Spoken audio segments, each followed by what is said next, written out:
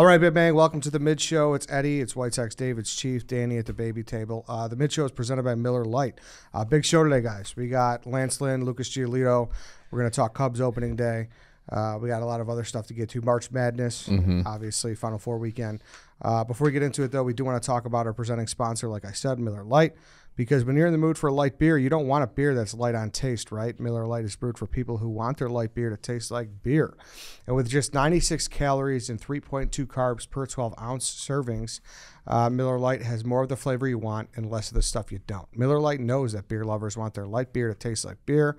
That's why they brew a light beer that's light on calories and not on taste. Because what's the point of having a beer if you can't taste it? Opening day. Opening day. I mean, this is the rare time. I always make brats and hot dogs for opening day. You're cooking with that beer. You're drinking that beer. It's a little bit of column A, a little bit of column B. It's perfect. And Miller Lite is the absolute, to me, like that's opening day beer. Light, crisp, refreshing. It still might be on your back deck, too. The case in the back deck. This is like the last day for that. So it's great. I can't wait for it. I'm very happy. Guaranteed rate is back to Miller Lite. It's awesome. So if you're at the stadium when they have their home opener next week, make sure you're enjoying that Miller Lite. Probably the best signing they've had in a couple of years. Hey, probably that could be debated. Probably that could be debated. Light beer with the flavor you love, tastes like Miller time. To get Miller Lite delivered right to your door because, hey, you might not want to leave your house tomorrow because you're watching baseball wall to wall. Visit MillerLite.com/redline, or let's be honest, you could find it pretty much anywhere they sell beer in Chicago or around the U.S. Celebrate responsibly. Miller Brewing Company, Milwaukee, Wisconsin, 96 calories and 3.2 carbs per 12 ounces. All right, we're going to rip off the show. We got kind of an angry room.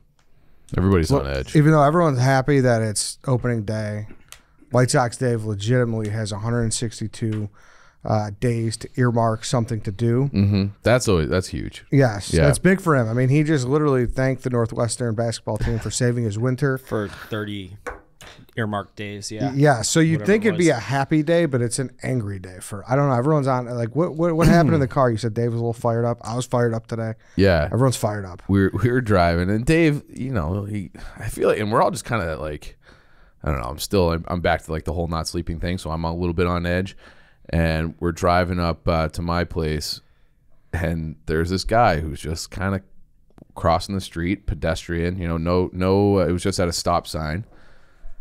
Just no hustle. Just absolute no hustle. Give me some heart. And Dave is just like, this is fucking bullshit. At least fake a quick little like foot shuffle and like get going. And like he's like, this guy, and he's like, look at this guy. Like he had a kind of a douchebag haircut, and Dave just hated his guts because the guy took him probably 8 seconds to cross the street instead of what probably should have been closer to 5. Here's my thing.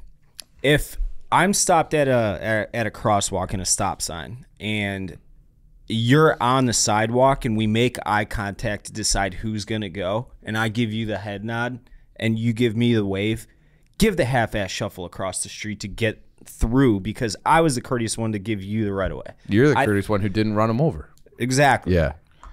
And it was... Just give the little foot shuffle, even if you're not making up extra ground that you would be walking, like just fake it. I don't disagree with this at all. I think you could walk leisurely if it's at a red light. Yeah, just right. Give a little scoop. If you what about have a stop sign? Was it at a stop sign? This is at a stop sign. Oh, it was? Yeah. Yeah. So if you're at a light and there, it's like you have your whatever 20 seconds and the clock's ticking, and that's different. You're on your own.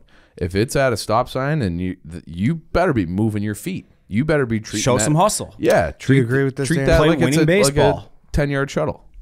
I've had a strong take about this for a while. I don't think pedestrians ever deserve the right of way. The car is like a weapon, basically. I have a 2-ton vehicle. Oh, so you want to ban cars? What's up? No, I want to ban pedestrians, thinking that they could just walk in front of the cars and not being afraid of cars anymore. I mean, that is kind of banned. It's called jaywalking. No, like even if we're at a crosswalk, a car should still be able to go first. You're saying like a busy downtown intersection where someone's trying to turn right or left and you just can't because it's just an onslaught of people. Or people, even like college kids, how the whole joke is they want to get hit by a bus, so they just like walk across the street, get hit by a bus. Living on a college campus is an awful thing. Sure. I will say that. For this reason, because college kids are douchebags in general, and then you add in they just disobey any societal rule that says you should scoot when crossing the street. Well, ever since we got the crosswalks where it's like you need to always stop at a crosswalk, whether there's a stop sign or a light. Pedestrians, they don't even look both ways. Like, oh, there's a crosswalk, even though it's across a busy street. I'm just going to leisurely walk in there. They need to be more afraid, pedestrians. I've thought about that recently, and people wanting to get hit by a bus. Hold on. I One almost second. got hit like 2 weeks ago by By the a way. bus? No, by a car. One sec. You said you got to stop if you're in a car at a crosswalk, even if there's no stop sign now? Correct. Oh, Yeah. yeah. Why know wouldn't that? they have a stop sign there? That's like dangerous. No, it doesn't matter. If you pass a crosswalk and there's someone standing there ready to cross the street, you get a ticket if you don't stop for them. I think If a cop wanted I to. think there's a spot like that on There's a couple on Chicago Avenue, I know. on Belmont. And At like that's- Belmont and Kenmore. I feel like that's where that. Chief, it's any crosswalk. Yeah. It's not just the ones where they got those like the white. those little floppy, the white Yeah, things yeah. are like the floppy like little person walking with a little stop sign. They're like yellow things in the middle of the street. Yeah, like It's the any the crosswalk. famous I Beatles feel like crosswalk. if you Yes. yeah, Yeah. there's an example. Each Beatle would have got plowed by a car. Yes. But you're supposed to stop and let them go. I feel like that's ridiculous. That's what I'm saying. There should be a stop sign there. If there's they no trying stop to- sign, Did Yeah. you? I'm even talking about like kids just, or not, I shouldn't say kids, men just like crossing the street. I don't know, a side street. And it's more like no one is afraid to get hit by a car. That's my thing. We need to be more afraid of cars. We need to look both ways. I agree. I very much agree with that because you drive, you don't like being in the position of a driver. You sometimes are like, whoa, like sometimes you don't see shit. And it's like if someone just randomly walks, No, fuck you. I should it's called a blind spot. I should have led with if someone just frolics in the middle of a busy street and you hit them, it's still your fault. You brought up the Beatles Abbey Road, I think that Yeah. was. Did you know there's a 24/7 live feed of that intersection? Pull it up. Seems Yeah. necessary. Yeah, you could pull it up. It's actually kind of interesting.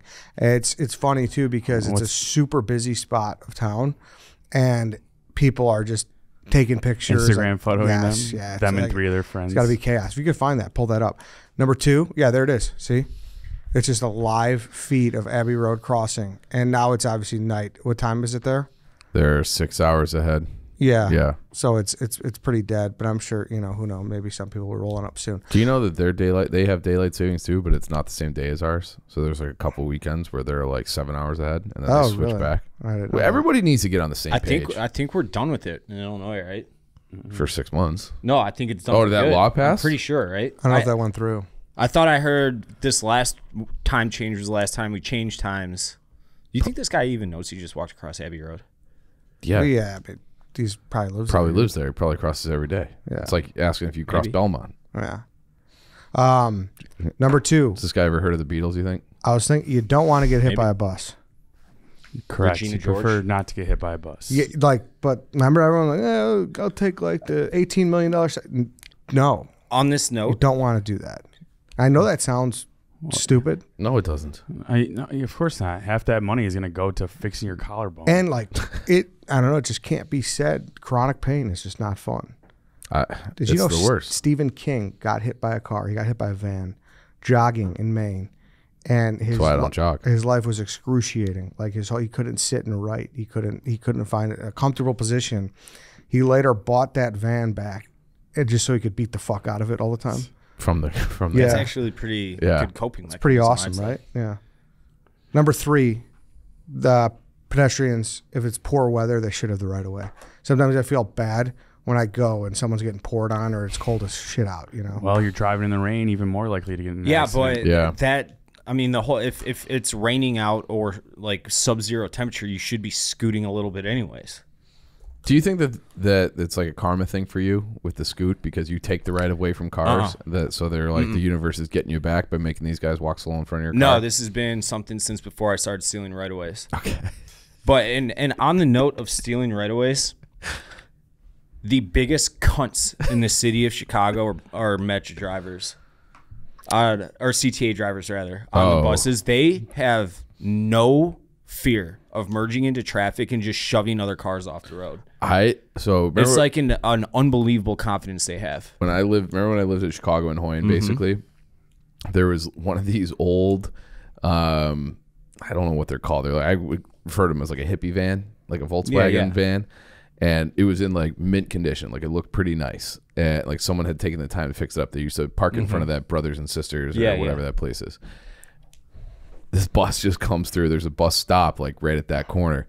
Comes through, absolutely fucking smokes the side of it, scratches up the side of it, and takes off the mirror as if it was your mirror, and then just kept on driving like nothing happened. That's what they do. They're the biggest. They're the worst people in this entire city. Yeah, I hate those guys. Every last one of them. I'd like to retract. King's lawyers purchased the van for $1,500 to prevent it from appearing on eBay. The van was later crushed at a junkyard, and King was disappointed because he fantasized smashing it. So. Oh, look, that just that's painful. That's right there. 1983 right there. That van. Yeah, dude, he like got super depressed and stuff. It's kind of. I mean, look at his posture. I'm like in pain just watching this picture right now. Big fucking thing on his leg. Yeah, it's a sad story. So you don't want to get hit by a bus. That's Nope. my only thing. Hey, let's take a quick break here because we got to talk about ChevyDriveChicago.com. You guys saw all your favorite Chevys last month at the auto show. Now it's time to drive a new Chevy home. Can't wait. Yeah. You have a model you like best? I'm partial to the Blazer. It's Yeah. such a classic name, a classic Chevy brand. So I do like the Blazer. I really like the Equinox. Okay. And the Traverse is nice too. The Yep. Traverse is really, really nice. It's got those Captain chairs. Ooh, I like that. Like a Captain That's a nice. chair. That's a nice thing there. They also got the Trax. Obviously the Silverado. ChevyDriveChicago.com makes it easy for you to shop the showroom and see every detail and every model. You can build you could build and price your dream ride as well, and find your local dealer with a simple click. Shop, click, and drive at ChevyDriveChicago.com today. It's that easy. Yeah. I mean, it's that time of year. They also have the great maintenance too. So if you go to ChevyDriveChicago.com, just plug in your zip code, you find all the dealerships near you. So while you're in there, check something out. I kind of want to be a truck guy. I feel like I'm starting to I wish I could. I'm leaning that way. I am leaning that way. Love So I think it's at the end of the summer, right before we get the new office. I'm holding out until then, and I'm leaning truck. I've already decided. I mean, assuming I'm living downtown Chicago, because I can't be a truck guy, unfortunately, downtown as much as I would love to be. But my next car will be an Impala, brand new, fully loaded. I think you can be. I think you can be. a truck I would guy. love I think, to I see think you. just You need to could visualize. be. Yeah. If you You want. seem to visualize. I have a Dave. little parking in the back. There's a guy who had the parking spot moved out, so that's why I'm leaning towards truck. There you go. Get it. Yep. ChevyDriveChicago.com. Go do it. All right, let's get back into the episode. In other news, we have a White Sox Dave Challenge coming out tomorrow. It stems off of double rollies, which, Dave, no big deal, right? Totally normal behavior. Totally normal. I had luggage to pack. So we are going to have Dave do 3 combine drills. He's going to run the 40. He's going to do the 3-cone drill, and he's going to do the long jump without rollies in his hands to get his time. Mm-hmm. And then we're going to The set control group. Yeah, Yeah. that's a control group, and then he's going to do it again with double rolly action. So, what do you think is a fair amount, Dave, to set with rollies? Like an extra 10 seconds? 10 seconds. No. No, That's too long. Sorry. I was going to say I have not. So I've never sprinted. For 40? You've never had to. You've never had to sprint through an airport to make a flight. Not sprint. I like the idea of you going. Home I think I Alone said this style. yesterday, where you're running through in the moving walkway and you're scooting by somebody who's not walking, which is is a whole also, other discussion. I fucking hate those people. But Get you the just have fuck to off the like runway. pass them on like on your left, and you just go like straight arm like this, going around them, like with one in each hand, one forward, one back, getting skinny. I feel like that's got to be the strategy. Are you? I don't know. Will the suitcases be filled? One of them I think has shit in it because we're using my suitcases. I think we're going to put stuff in it from the office. So Okay. we'll throw some. Hannah, you can hop to it. Yeah. Chop, chop. So let's say 40. What do And you think what your 40 time is? That day that you beat in the dew. What do you think you ran it in? I mean, I didn't run half of it. In the I run? don't know, maybe then like 6. 6. So if you're going all out, what's your time? 5 now maybe. I have no feel like idea. that's pretty quick. I mean, I don't know. So I would be impressed if you were sub 6. What do you think? An extra 2 seconds with the rollies? I was going to say if that. But you're saying you can do a 40 and 5.5? I ran it around 5 in high school. Well, yeah. High school. Yeah. So I'm adding a half second. A half second's like 15 feet probably, right? Once you're cruising. Think about this. If he's going to be carrying 2 things on his side, he's not going to be running regularly. Yeah. We got to find a good number. I say a 7. I feel like we have to base it off of his. You could do it like the woman in Elaine or in Seinfeld where she just walks without moving her arms. You should have to maybe just run your normal 40 time with that, and then we'll weigh it down with the bags. I don't know how's that a control though. It's probably not. Probably not. Probably not. What do you think is fair, Dave? A 2.5? I have no idea. Well, we'll have you run it. I have no idea. Yeah. I mean, full like the both luggage is both. What are they fucking called? The wheelie bags. Rollies. Double rollies. Both rollies completely full. That's. I feel like if you're saying you're going to run it in 5, I feel like we should give you. Honestly, I'm thinking you because said one of the bags is way bigger than mine. Yeah. So I'm gonna have to I'm not gonna be able to move my arms. So I don't know. I say 7 seconds. All right. But I think it's more so a time after. We need to find out what the control time is. Yeah. And then say if he runs a 5.5, then it's like, all right, Dave, 7.5. I feel like you'll also be kind of tired by going through the control group first. I'm fine giving him 2.5 seconds. Or maybe 2. 2. What about 2 seconds? Is 2 seconds fair? 2 at most. Did we get it measured out yet? No. No, we got it won't. right here. So, all right. So 2. Are you fine with 2 seconds for both running challenges? Sure. Okay. What about the long jump? I think that's the hardest one. I don't even know if I'm gonna be able to jump with them. Wait, he has to jump with the rollies too? Yeah. All right. Like Mary Poppins? A foot? I think it's more than that. More than a foot? Yeah, if I got 60 pounds in one and 30 or 40 No, in the you other. gotta be. It's not gonna be 60 pounds because Or it's gotta whatever. be. Otherwise, it's too heavy. You'd have to We're pay just a going to bag fee. fill it. We're just going to fill it. Put some merch in there. But That's- like the suitcases will very likely still be behind him when he lands, you know? Yeah, but we're judging based off his feet. Yeah, Just his feet? adding some weight's really going to hurt him there. I think. What can I do a broad jump in right now? Maybe 6 or 7 feet. Tom was saying that we did this. You and I did it. Yeah, we it's still in the have the stool marks scenes there. intro. Yeah. Very good point, Hannah. The bags do have to stay on the ground, though. Like, you can't just lift them and run when you run it. Oh, You know what I mean? yeah. Why not? For the run. Well, Then why have wheels? yeah, why have rollies? That's dude? not. If I was sprinting through the airport, I would have the handles down and I would grip it by like the. Yeah, but if you didn't do that, then like what? We would have just grabbed Kevin McAllister's dad's briefcase. Yeah. Right? You would have been double briefcase. Yeah. This is the double rolling challenge. Double duffel. You asked how I would sprint through an airport. That's how I would sprint through an airport. I would like be holding them up like this, like doing like upright rows. Basically, You can run it 3 times if you want. I'm just saying. I don't think. I That's, think rollies got to stay on the ground. Is that, like for the sake of the I challenge. feel like you can do one of each. Control, arms up, and then wheels on the ground. I don't know, dude. Rolly, it's a rolly challenge. You can't do the rolly challenge without the rolls. Gotta roll. Roll. I'd be Chief, interested. gotta roll. I'd be interested to see if he could beat his rolly time with the way he wants to run. No. In that case, it's gonna be like 5 extra seconds. You think so? Yeah, because I was talking about just sprinting while I'm carrying it like in air. Both. Yeah, of then them that's on just each a side. briefcase carry workout or whatever. Then 2 seconds is nowhere near enough. All right, so what do you Oh. think? I don't know. I think you I could do still do think your two. 40 within two Yeah. extra seconds. I don't do. think that's possible. I don't think it's remotely possible. Why? What do you think's gonna happen? One of the rollies gonna like catch on to something and stop you? Maybe. That's possible. Well, that's the risk you have with Better 2 rollies. We're click trying to your prepare heels. for Yeah, worst case he scenario. needs more than 2 seconds. He does.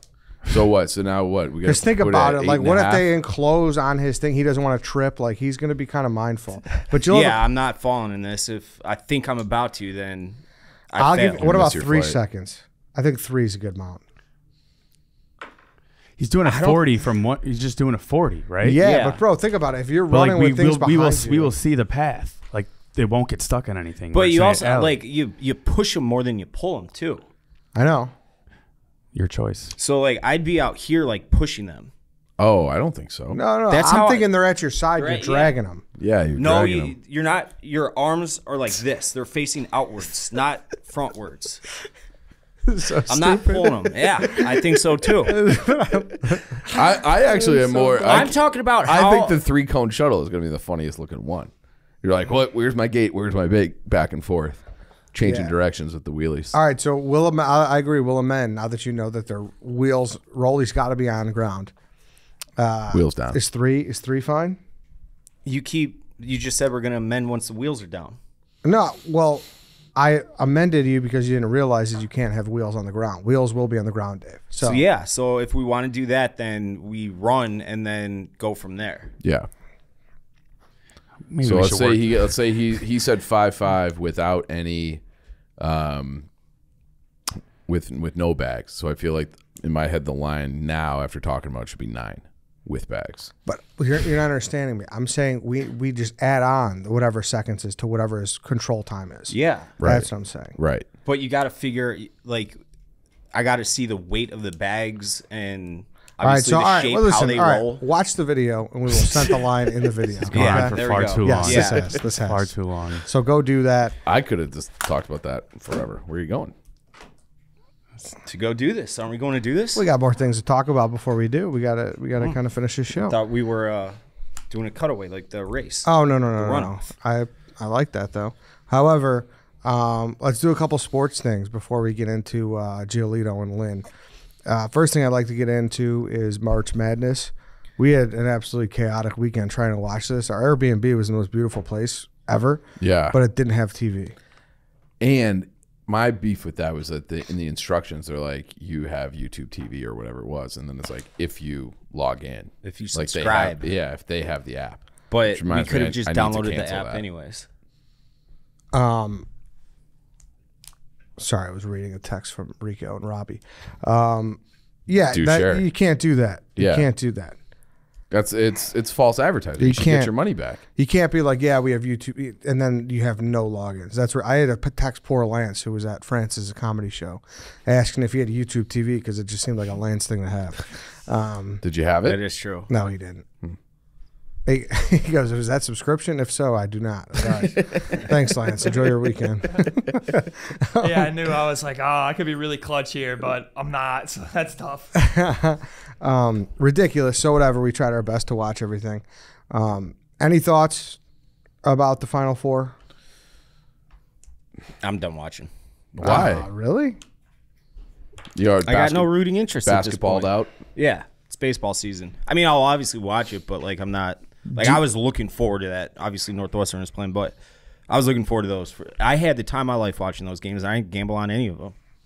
It's nice. I'm pulling a Rovell right now. The time of my life. I just pictured. It was awesome. I Dirty had 2 Dancing TVs with going. The text. surround sound in home theater was booming. That basketball was just every time the bass would go off.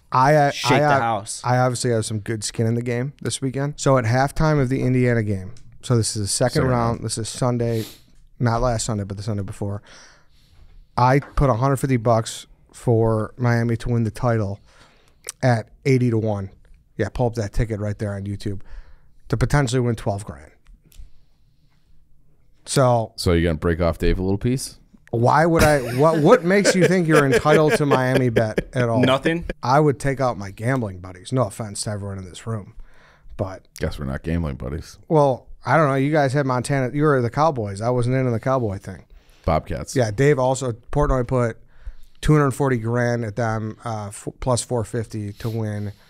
Did he just empty his account? 1.084 million. I Where don't know. does the 9/11/11 come in? I don't know. It's a good question. Maybe that's The limit. you try to get your change in there, whatever's. He probably has an even amount left in that account, I would assume, but maybe he did empty it too. So big. If you're an Ed head out there, if you're following the show, I'm rocking hard for Miami because that would be a nice payday. They're big dogs in that game. 6 points. Wait, who are they playing again? No, UConn. UConn. Which I doesn't haven't make watched sense to me. But 1 ounce of UConn basketball this year.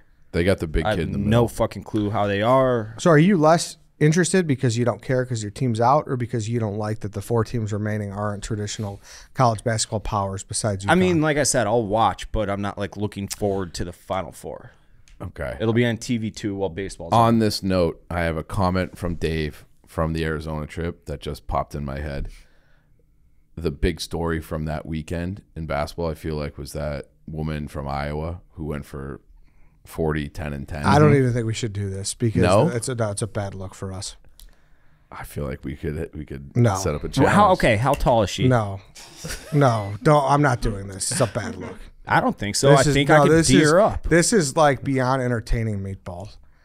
Dave saying that he could get a point on Kaylin. No, he said that she couldn't score on him. Yeah, I'm not, no, It's just no. bananas. She's fucking But amazing. this- I don't want to discredit she her. Anything is. she's done that's wrong. She's a fucking stud. I watched that game. She's in Steph our Curry. rental. I know. She shoots it from the no, logo. I can't entertain this. I'm sorry. But this I'm is sorry. the only reason I will brought that not. up I will is not. like that is a look inside why we did the White Sox Correct, Day Challenge. yes. Well, Yeah. Good way to also, tease it. you Yeah. kind of sort of agreed on, and that was No, I didn't. No, you're not listening. On a lot of things regarding that subject that night. Bad look for the show. I'll leave it at that. It pays to be at the baby table for times like that. Yeah, I'm to the viewers. I apologize. This is like the people who did that survey, and I think it was like 20% of men thought they could return a serve from Serena Williams. That's It's like, no, you fucking bananas. can't. That's No, you a bananas. million times different. Yes. I'd be Whatever. happy to get a racket on a tennis ball Yeah. in that case. On that note, we could move it. We can talk about this. So last week I sent out a tweet on like Thursday maybe. I am working on boxing Pearl Gonzalez right now, who is a professional boxer. She's 5. This was her idea, by the way. Her and I have kind of. She boxer or MMA? She's former UFC. Now she's pro boxer and bare knuckle boxing in 2 different leagues. We are going to try to make it happen this week. Contractually, she couldn't do it because her fight's on Saturday. And if she broke her hand on my thick skull while she's knocking me out, that's obviously she's out of money and breach of contract, all that stuff. So we are working on it. Hopefully it's next week after her fight. But yeah, she's going to piece me up, carve me up. She will piece you up just like Yep. Caitlin Clark would. I'm excited for that. That'll be fun. Good little teaser there, David. Pearl Gonzalez. Yeah, I White had like a Sox Day 10-minute phone Challenge. call with her. It's funny because like I've met probably 5 UFC fighters. Oh, actually more than that with Patty and Molly. They're all like the coolest people on earth, and they're sweethearts, every Yeah. last one of them. And they're just killing machines when if they flip that switch. You don't So want it the should be smoke funny. from Juliana Pena? I'm afraid of her. I am afraid of her. She's come in here before, right? Yeah. Yeah. Fair. Besides that, March Madness and everything, we could slowly roll into our interviews that we have on today's show. Before that, though, Dave, I mean, we got to get your perspective on the Sox. Like, you're buckling in, dude. Like, this is where we kind of lose you for a couple months, and you are in your own world. And it's like, hey, what are we doing this Until at this there's time? a Like, console. yeah, we Yeah. got And then I kind of just check out and go to football. But it is one of your This favorite is the things. to weirdest- Just, like, check Dave's Twitter during White Sox games. love it. Could not Like, love it more. fucking- out Damn of it. out of context, anger tweets are just I wasn't really looking forward to the start of spring training this year because of how much the White Sox have pissed me off. The World Baseball Classic completely flipped that because it was awesome. I'm like, I'm ready for baseball to start. After talking to Giolito, Lynn, and Joe Kelly airs sometime in the next couple of weeks, I'm reinvigorated. I'm ready to go. It's still cautious optimism from me. I'm not going to make some grandiose predictions saying, oh, this team is going to win the division, win the World Series, anything like that. I'm going to say they should win the division. If they get to the playoffs, it's it's whoever's the hottest at the time, typically. And I'm excited. We'll see. It's the first month is just, it's tough. That's a tough fucking. If they're 500 at the end of April, I'll be completely content with that. They got all the best teams in baseball in the first month, so we'll find out. But the talent's there. I don't know if the depth is. The drive seems to be like Tim Anderson. It's all talk is cheap from all the players, front office, everybody, until they win baseball games. So we'll see. Guardians are favored to win the division. I know. Yeah. 88 wins, I think, and then Sox are 83.5. I want to say You're more optimistic than I thought you would be. Yeah. it's caution. I mean, the talent is there. Whether or not they play winning baseball, that remains to be seen. Obviously, Griffel is. I mean, we'll see if his I like- message is received. I like some of the things that Lynn and Giolito told us about him. Yeah, definitely. Yeah. I'd like some of that. You guys will hear that. Now, what's your hook here? Like, how long are you? And this is subject to change. Yeah. I don't want to hold you to this, but leading in right now on March 29th. So by May 1st, I think it's 33 games they'll play by May 1st. If they're 15 and 18 or so, that's fine. But if they're like 13 and 22 or whatever the math adds up to, then we're starting to worry. Okay. Then we're starting to worry. But 500-ish is fine. If they're above 500, fucking outstanding. Because then the lesser part of the schedule starts to kick in for the next few months. But the first 35 games or whatever, they're tough. They're really tough. And starting with four tomorrow with Houston. Thank fucking God that little runt Jose Altuve got hurt. No, I don't like that. I'd rather beat him at full speed. Fuck that. But cautious optimism. That's the name. That's how I'm approaching this season. What about injury-wise? So far, so good. Okay. What do you like? Two guys go down, you're like, oh my God. Their depth is pretty much non-existent. They can't have injuries this year. They can maybe weather the storm with one major injury, not two or more. Okay. Cautious optimism. Do you expect the White Sox to win the division, though? Be honest. Yeah. I would bet them to win the division. Okay. All right. And it's out now. We heard on Saturday that Liam Hendricks is gunning for a mid-May return. Mm-hmm. And I didn't say anything publicly because I didn't know if he wanted us to, considering what he's dealing with, or if the organization didn't want us to, or any of the players said that if they want us to. But it's kind of out there now. Han said they're not putting him on the DL to start the year. By all accounts, he's working his dick off on the field still, which shows you what kind of animal he is, just mentally. On top of being in the middle of radiation therapy, which is, I can't even imagine what he's going through. So that'll be great. And then Crochet's going to be back in like a month, 6 weeks too. So that bullpen on paper should be lights the fuck out. Mm-hmm. So that'll be an absolute strength, I'm hoping. And especially with pitchers don't throw 150. Like it used to be 200 innings is awesome. Yeah. Now it's gone to let's get him through 150 innings. So you're going to need that awesome pen. Mm-hmm. But it's I'm excited. Tomorrow's opening day. Gio gonna bounce back? Gio's he's an easy bounce back candidate. He looks so fucking good. Yeah. Yeah, he looked good. So he told us, and you'll hear this in the interview, he came into camp last year at 280. And he's 6'6". He's a tall dude. Yeah. And he's got the frame that can hold 280. But now he's walking around 245, down 35 pounds, and ready to be that 2019-2021 Gio. So all right. Yeah. He looked good. Is he opening day? No, he is the Game 3 starter on, what would that be, Sunday? Saturday? Whatever it is. Okay. All right then, Dave. I guess we can get to the 2-star players unless you have anything else to say before a pitch is thrown.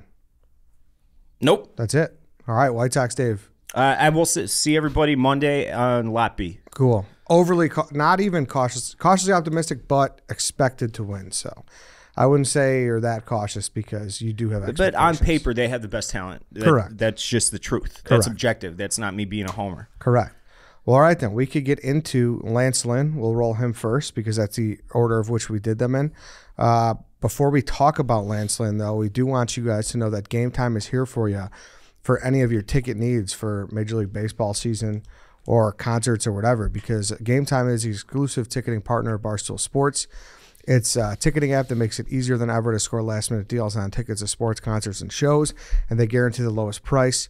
They crack the code on how to score last-minute deals on tickets. And, Dave, it's so quick and easy. You're not even doing season tickets anymore, right? You're just going through Game Time? Game Time every game. That's great. Mm-hmm. And I'm saving money on it. I'd be paying more if I got season tickets. Yeah, it is, and it's like I am exclusively like a last minute baseball guy. Like if I'm walking the dog and I live near Wrigley, if I'm walking the dog and it's like a nice night at 6:30, I'll just fire up Game Time and just pull the trigger on some tickets. Yeah, it's the best. It's great stuff. The purchase process is so quick and easy. Once you buy your tickets, they're delivered directly to your phone. No printer needed.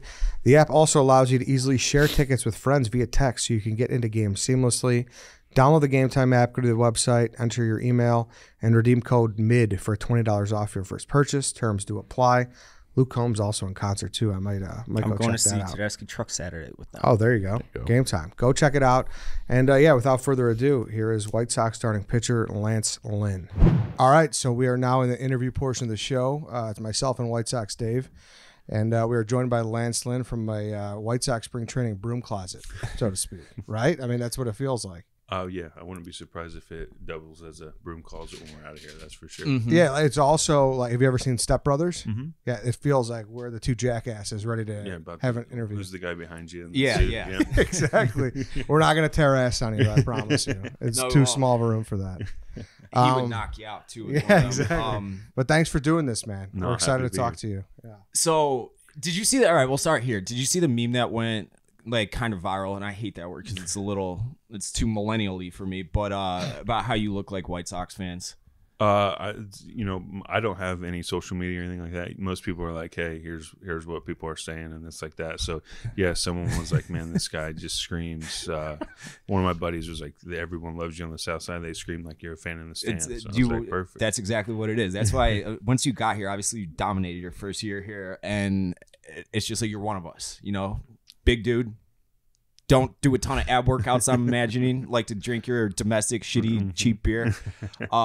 So I don't know. It was just right off the bat. It was I'm like, this is our guy. But I'm a little offended though that you thought he knew he went viral because you know. scream no social media guy. well, I knew it would have gotten back to him, but like someone would have had to show him. Yeah, you know. my buddies always like to send me like, "Hey, you did this," Mm-hmm. and everyone's talking about it. So I was like, I don't really know. I just pitch. What's the reason for that? Are you just don't like the to be active on there? Is too much going on, or you just? I have no desire to Yeah, it's care all about assholes. what other people are doing. Yeah. I got kids and all that. I do my own thing, and whatever it is. Respect. So you just got back from the World Baseball Classic. Now, I was just talking to Joe Kelly a few minutes ago. He said that he had the opportunity to play for Team Mexico this year, and like all of us, he was just enthralled while watching on TV.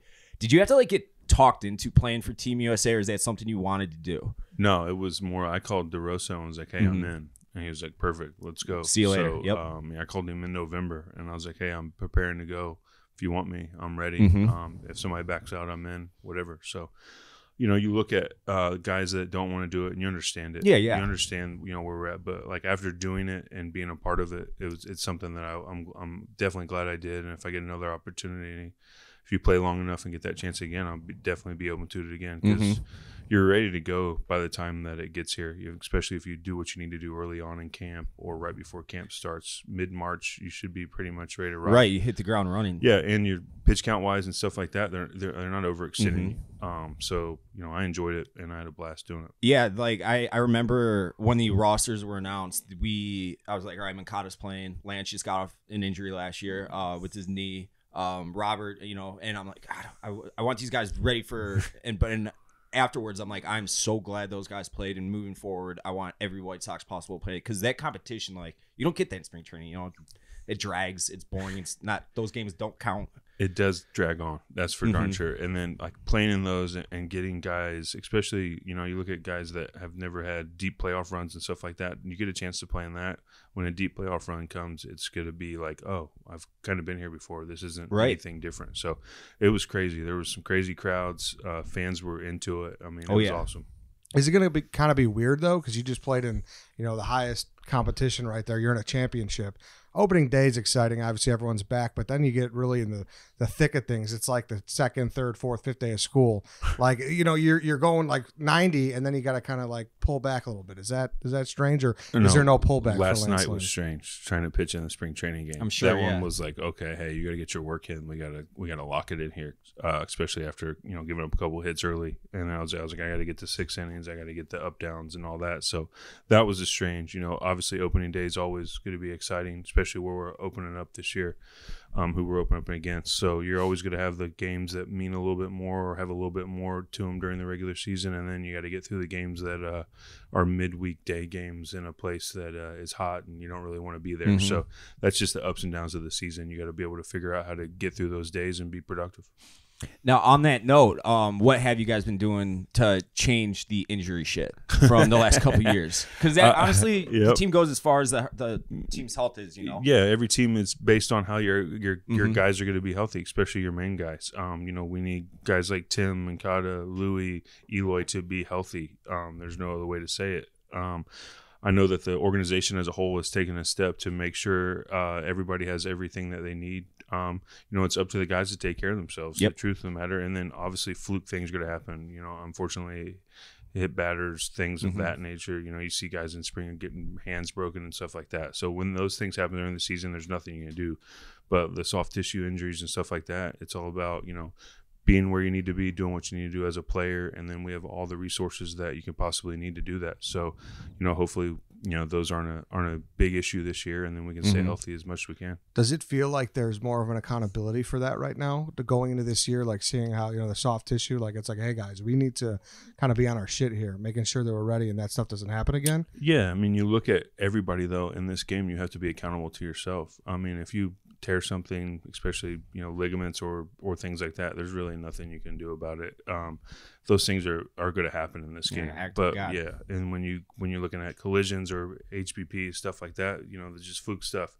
But things that can be, you know, avoided are taking care of yourself daily, having a routine, being accountable, being a grown up. You know, I mean, you're getting paid to play the game. I need you to be ready to go, and everybody seems to be on board with it. We've got all the things that you would ever need, obviously, because we're, you know, in a major league clubhouse, so they have everything that you'd ever need. So there's no excuses to not be prepared, especially physically and mentally. Is that a role you play, or what kind of leader would you say you are? Well, we're grown men. You can't make anybody do anything they don't want to do. Yep. That's the unfortunate world you live in. But you also make sure that you try to keep guys accountable as much as you can. Their job is to keep me accountable too. There's gonna be days in the middle of the season where you don't want to do shit. The season gets long. Yeah, that's just the truth of the matter is. But as a whole, it's like you telling your little brother, hey, like, clean it up. And, you know, there's just days that that has to do that. And then there's days where you're like, hey, if you know this guy's down today, let him have a day. Let him mentally shut it down, do his thing, and then next day come back. But it doesn't turn into 48 hours, 72 hours of doing nothing. It's like, hey, you have your 24 hours now. I need you to lock back in for everybody and yourself. Good shit. So you have a long history of Tony La Russa, obviously his second stint with the White Sox, but going back to your time in St. Louis, I don't want to harp out like hardly at all on last year, but last year sucked. We all know it sucked. It sucked for you guys. It sucked for the fans. It sucked for everybody. But what was the biggest difference going from Tony in the second stint to Pedro now? I think when you all said and done, there's a whole different coaching staff. So there's all different ideas of how we want to play the game, how we want to do things. Tony stepped into a playoff team that looked like it was ready to go. Oh, yeah. And then injuries and, you know, people not performing. When it's all said and done, players play the game. Yep. So we have to play better. We have to be healthy. We have to be there. We have to, you know, be on the field. And all in all, if we're on the field, that's going to help. Pedro's come in. His staff's done a great job of trying to make sure that we know that.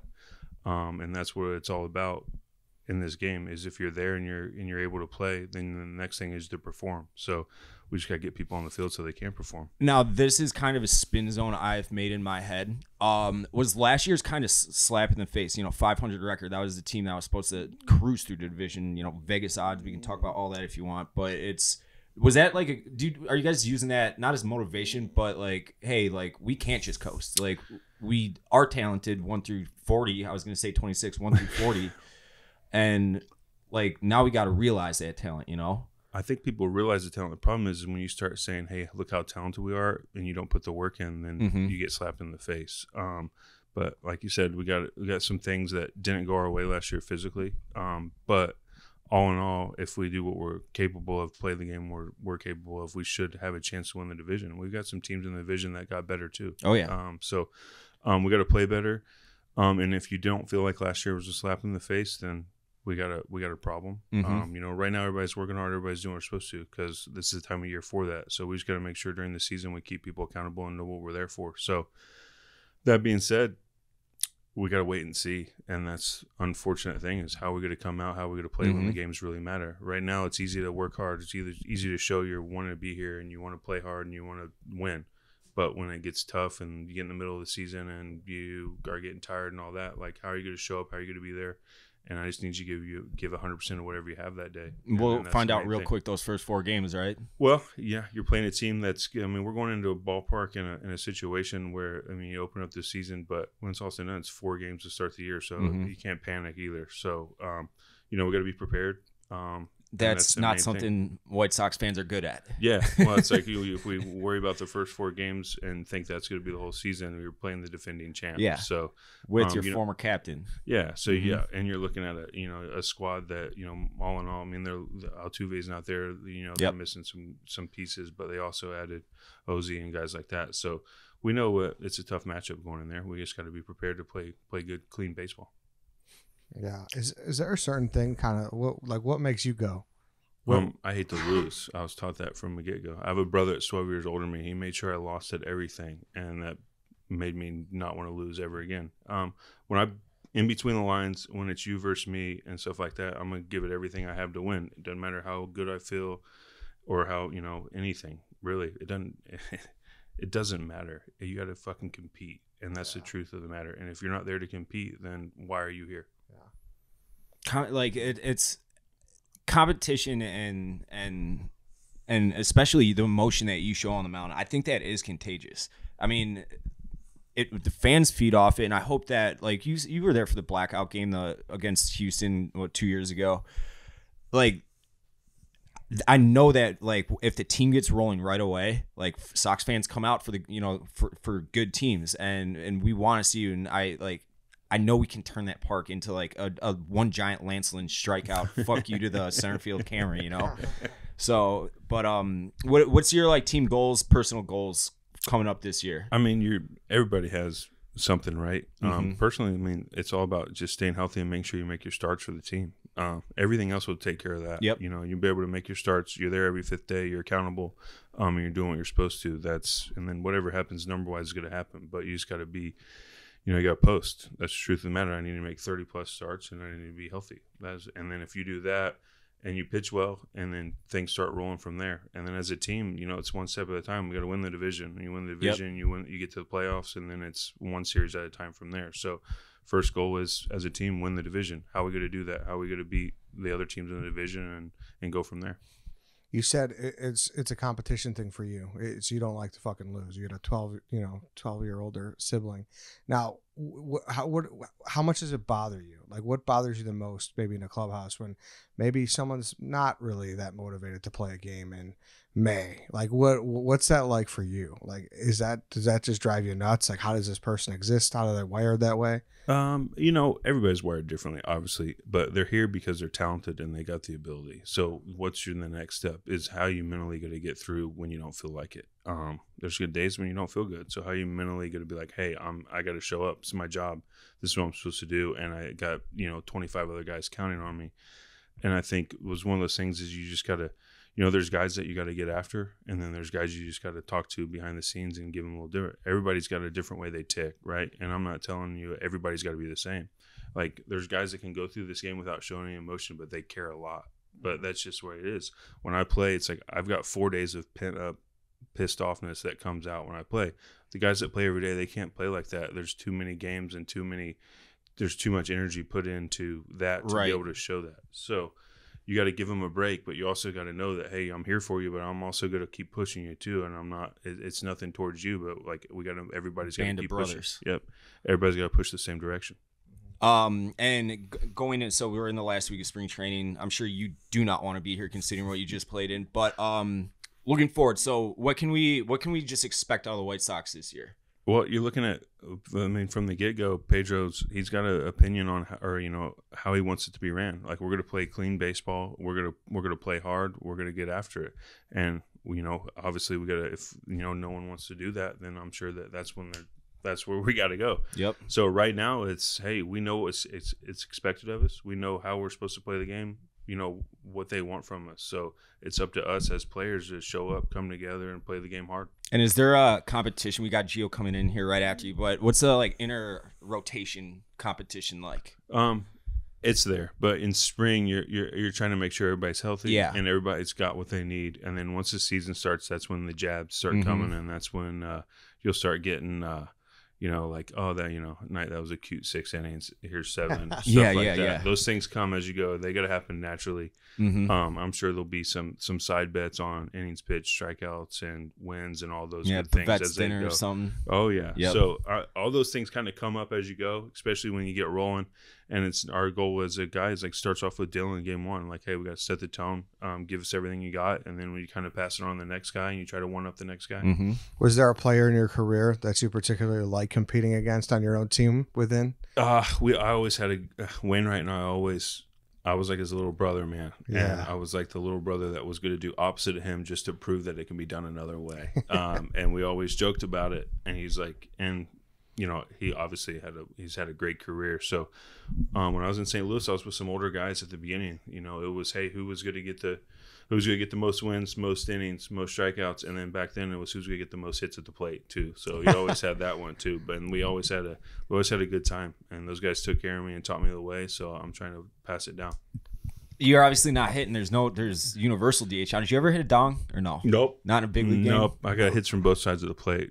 That's about it. I saw that switch hitter. remember this. Yeah, so I saw he's a I switch started hitter. hitting left-handed about 6 years in Yeah, because my arm hurt just so you because it can was a flip year it after around, Tommy right? John. So I was like, oh, man, this hurts to swing, and I started hitting lefty. Dude, So that you- fucking shocks me. You seem like you could just take an axe and hit one out. No, Like- it's one of those things where, nah. I remember we asked Gio. Actually, you were here with the interview. We asked him. He's like, "Yeah, I was a fucking awesome hitter in high school." He's like, "I'm gonna sit in there. It's Kyle Hendricks' pitch, and he throws like 32 miles an hour." And he's like, "I'm gonna just dip my shoulder and hit one out." And he's like, he's just 3 pitches in a row. I look stupid. He's spinning me into the ground. I had Gio as a pitcher only in high school. I would be very shocked if he had good high school numbers hitting. That's what he says. We'll have to ask him soon. Yeah, I was more of a. I had like. I You went averaged Brownsburg, right? Yeah, I averaged Yeah. 14 home runs a year in high school, and did all that, and it's definitely not easy in the big leagues. That's No, for sure. hitting a baseball is pretty fucking hard. Yeah. But I guess we can just wrap up there. But thanks for hopping on. Any final parting words before you head back? Well, not completely north. You guys are going to Houston from here, but before you head back home. No, I look forward to seeing the fans out. Hopefully, we put a better product on the field last year than last year. Last year was and it wasn't what it should have been. And hopefully, we can right the ship this year. and we all know it's like this team goes as far as the team's health goes. So.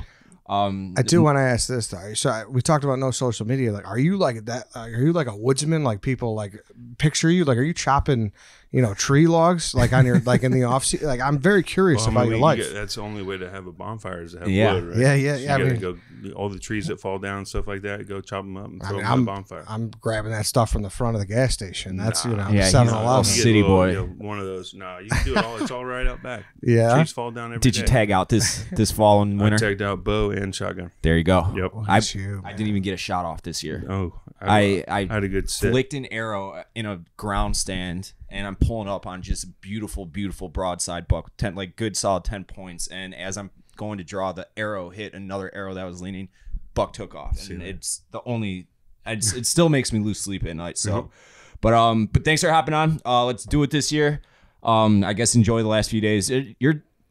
I'm done. You're done I'm for spring ready training, so you're Houston. just ready to go. Yep. Okay. I'm good. Yeah. Make sure you give the middle finger after you ring up Pito. You got it. So that's it. Thanks for hopping on. Yep. Thanks, guys. All right, so that was Lance Lynn. Thank you to him for jumping on. Before we get into Lucas Giolito, I think it's a perfect time for a sandwich and ad between these interviews. There you go. You like what I did there? I did. JP Graziano, you guys know the drill by now. Yeah, it's the absolute best. I was in the West Loop the other night, and it's just like, you're walking around. It's like, oh my God! It's like a little beacon, like calling you home. You see it, your mouth starts watering. I hadn't like had one. Pavlov's dog. I hadn't had one, and it's been a minute. It always hits. And I know everyone likes to give dogs and brats the win for baseball season, which obviously a great place, but I think beef has a slot at the table too. So go to tasterealchicago.com, grab a beef kit, and make your homemade Italian beef. You know what? I mean, that's a long That might be baseball my game. play on Sunday. Do a beef kit and just eat all fucking day. Once it cooks, obviously. Not This gonna might- eat that raw beef. And this might be a little wild take. I think it's a beef kit is a home run for Easter too. I That's feel like true. you could do that on Easter. If Yeah, you have who like has lamb? I mean, I don't know. Yeah, I don't No want offense to I don't Lynn. want to shit on Lynn. I love Yeah, Lynn. I know. But this is like, it's always a crowd pleaser. So if you have people around, it's super easy. You could do it like buffet style. If you're having, if you're going to your parents' house, you show up with something. I mean, be the guy that shows up with something. Show up with a beef. Yeah, I like that. TasteForChicago.com. Get your beef kit. Get your other assortment of peppers, or go to 901 West Randolph and get yourself a delicious sandwich. They're open Tuesday through Saturday, 11 to 4, and it's the best sandwich of the city from my eyes. So go do it. TasteForChicago.com, jpgraziano.com. And with that said, let's hop into another White Sox starting pitcher, Lucas Giolito. All right, so now we are in the interview portion of the show. We are joined by 3-time guest, 4-time. I don't know. You've been on a bunch. Lucas Giolito. We're starting here. What happened with his dog shit first pitch? we got to start there. Dave got nervous. I got nervous. I got the yips. I got the yips. Yeah, you have to. When you take the ball and you take the mound, you have to have full confidence, or you're gonna get your shit pushed in. He wasn't facing a batter; it was one pitch. That is, I will say, you have one pitch. That's pretty high pressure. Yes. Like if I only had one pitch for all my starts, I'd probably be pretty nervous too. But however, like 100. However, here's the kicker here. So we were all in the tailgate beforehand, and everyone's like, "How you doing? You nervous? You nervous?" He played it so cool the whole time. Like I didn't get nervous until I saw the people behind you, because I was gonna just let it rip. You're also a little buzzed too. Yeah, that too. Yeah, but I mean, you get out there, and I think you'll at least empathize with me here. When you get a ball hit back to you like a dribbler or bunt or whatever. Mm-hmm. I would rather grip and rip to first base than to lob it. That's just me. And I think for you as a pitcher, because you're not used to, flipping, or you're throwing almost max effort. Yeah. So that's my excuse. That leaves my spin zone on the whole thing, because I'm like, I don't want to hit you little kid behind home plate or grammar or something. And so I'm like, Yeah. I'm with you on that. It's always been harder for me to throw accurately at like very low effort. Usually like high effort throws, I'm going to be more accurate because it's like you're getting your body moving. But I've done first pitches for years with the White Sox, and yours was not the worst I've seen.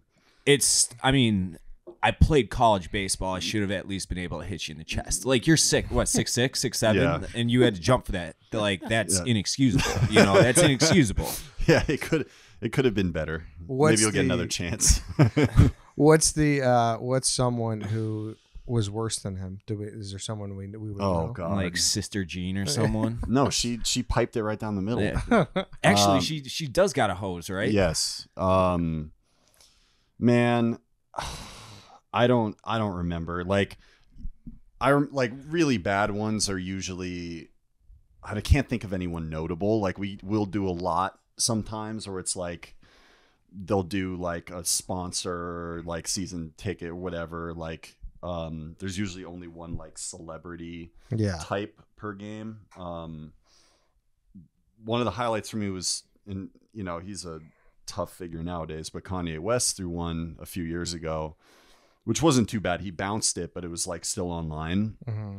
And I went up to him to give him the ball, and he was like, "Oh man, that was so bad." And I was like, "No, Kanye, it wasn't that bad." He was like, "Oh, they're gonna make it into a meme." I'm like, "No, that's not meme worthy. Like, your meme worthy is like 50 Cent. Yes. That one where right, or Dude, Steve the Aoki threw it over the."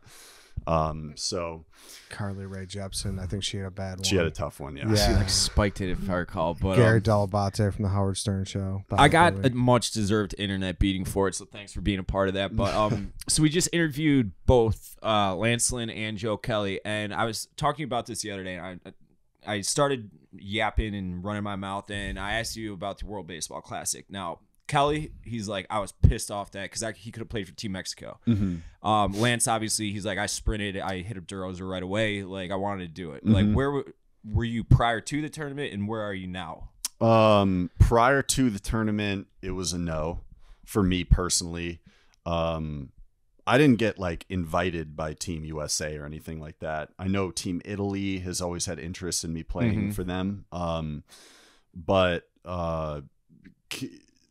the year I had last season, all the work I was doing this off season, I already, and like this year for me personally, which is, my last year before free agency, and, kind of like what I want to do my part to accomplish with this team in potentially my last year with this team. I was like, no, I want to focus on my development, getting ready, and then having a full spring training to get ready for the season.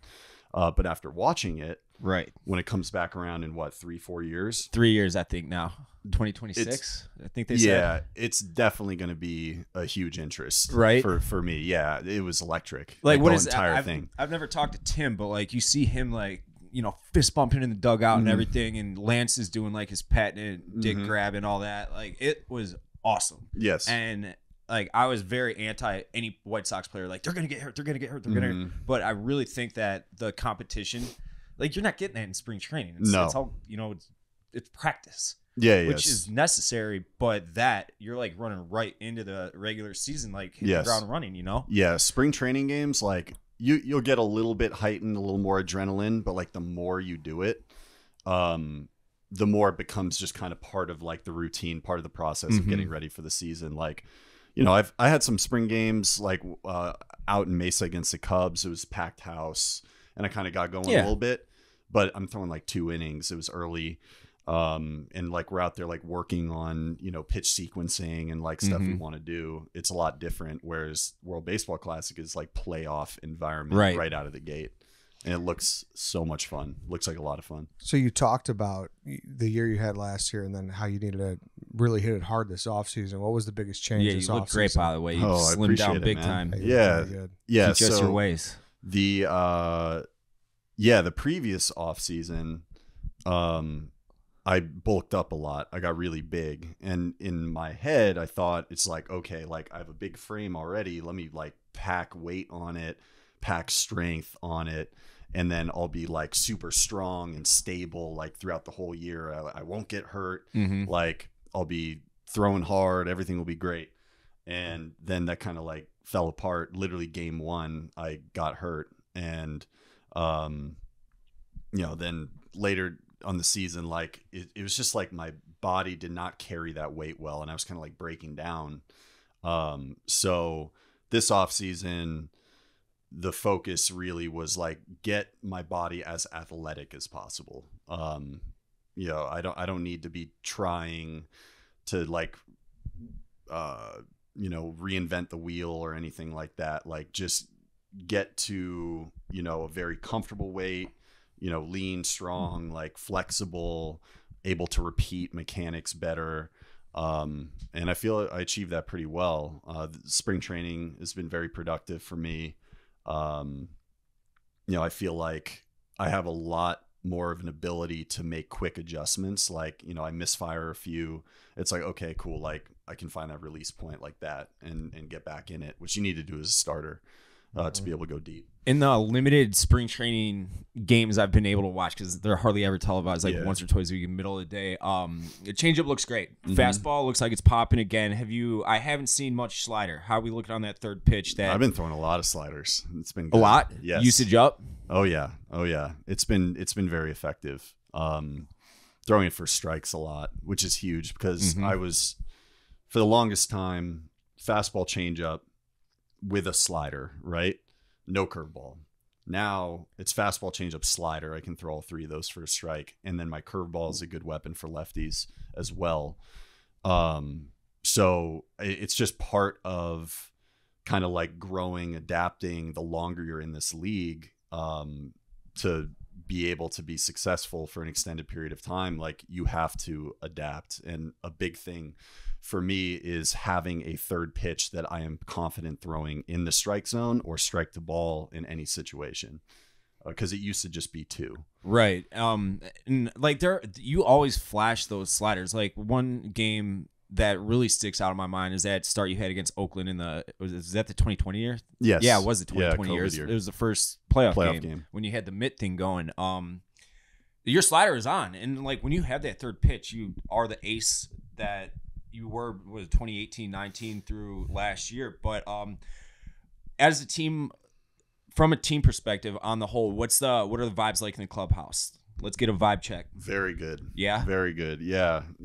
I think Pedro, I give credit to him. He's done a wonderful job as a manager in spring training, stressing all the important things, but not like in like generalities, if that's a word, more like very specific to each group. Like starting pitchers are a group, relief pitchers are a group, like infielders group, outfield catchers, and being able to build like setting goals, like building camaraderie within each of those groups. And then from there, now you can build that good culture and that camaraderie around the entire team.